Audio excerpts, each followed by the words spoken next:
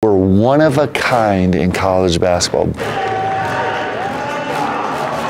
comes Johnson ahead to Stewart. He can really elevate. Saunders been the man on the spot for them all night. BYU men's basketball 8-0, tons of amazing metrics. Still #1 in net, by the way. Hang a banner. All in the corner. Eyes on the ball, they rotate well. Khalifa back to Robinson, throwing it down.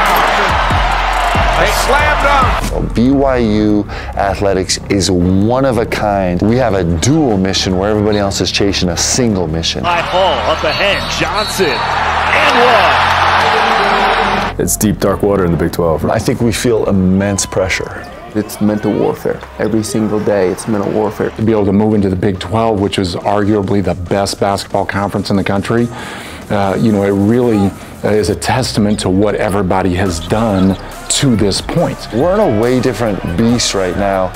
This is more like, can you take an L or take a couple or 2 or 3 in a row and still get up with the same amount of confidence, the same amount of passion, and an ever-growing hunger to do this? Can you endure setbacks? That's a bucket from downtown. It makes the whole job a little bit more intense, a little bit more high level, and obviously more challenging, but in a good way. I like being scared, and I like taking on big challenges, and I like uncertainty, and I like chaos of those moments when you're at the edge of the cliff looking over and you got to take that next step. If I had to choose one word for this season that's going to help us be successful, it's resilience. WCC now the Big 12 and Atiki, welcome to the show.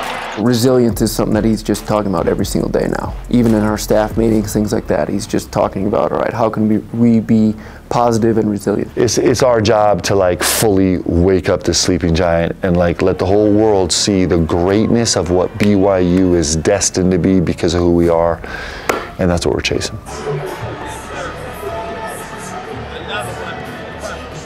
And another one.